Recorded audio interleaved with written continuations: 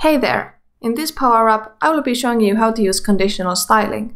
In Composer Pro, you can use formulas in the styling properties, similar to using them in the component properties. Here I have an example app showing a list of courses and a button to filter to show only the completed ones. I have a page variable completed, which is true or false depending on if the button is selected. The variable value changes when the button is pressed, as we can see in the logic canvas. The list of courses is a list of objects which schema is text type name and a true or false type completed. In this example, I will not be adding filtering logic to the repeating list. I will only show you the styling tips. In our app, I'd like to visually indicate if the filter is selected with the styling of the button, and to change the background of the list items so that every other item has a slightly gray background. Currently, the button is light blue with dark blue text. When the button is tapped and the filter is selected, I'd like the button to have reverse colors with dark blue background and light blue text. We can do this with conditional styling. Looking at the styling properties of the completed button, we can find the background color property. By default, this property allows us to pick a color from a color map. Clicking on the icon to the left, we can change the binding of the background color. Here we have many options to choose from, but we'll select Formula. Clicking on the value, we can open the formula editor for the color. Ours would look something like this.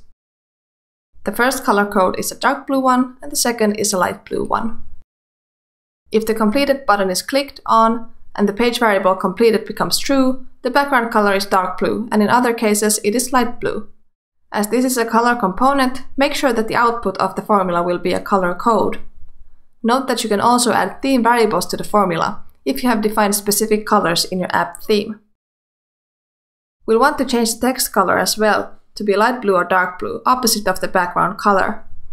Let's find the text color styling property of the completed button, again change the binding to a formula, and add the correct formula.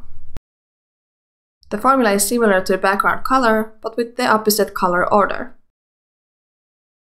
Moving on to styling the list, we can see that the list contains of a container with a paragraph inside it, showing the name of the course.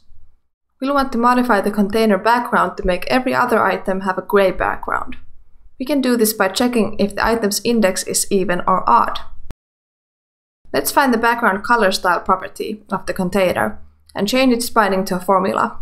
We'll use the formula functions index of and isEven. Since we're styling a component with repeat with in use, we can use the variable current to check its index in the original list. Then isEven returns a true or false that we can use to determine the color of the background.